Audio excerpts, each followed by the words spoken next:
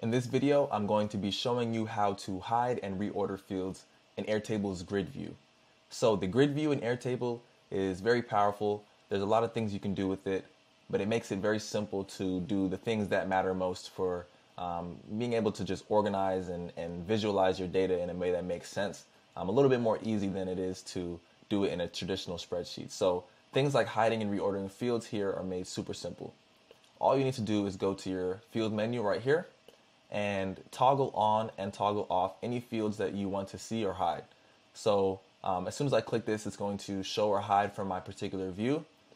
I like to sometimes click hide all and then just toggle on a couple of fields that I care about. You know, especially if there's a long list of fields, it's a little bit annoying to have to go through the entire list and toggle on and toggle off what matters if you only need to see a couple of ones at that particular time. You can always show all of the fields again by clicking the Show All button. And then if you want to jump to a particular field really quickly, all you need to do is use this little search bar up here to find the field that you want to hide or show, and it's going to isolate that particular field in the search list.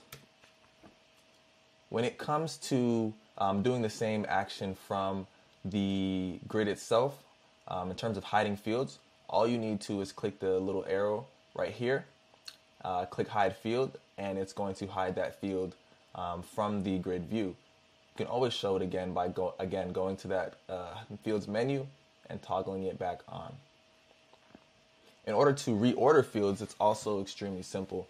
All you need to do is go back to your field menu and click these dots on the side to drag and drop the view in the order that you, or the fields in the order that you want to see them in.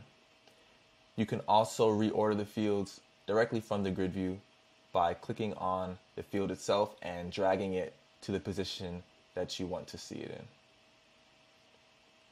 Okay, so that is how to hide and reorder fields in Airtable's grid view. Stay tuned for the next video.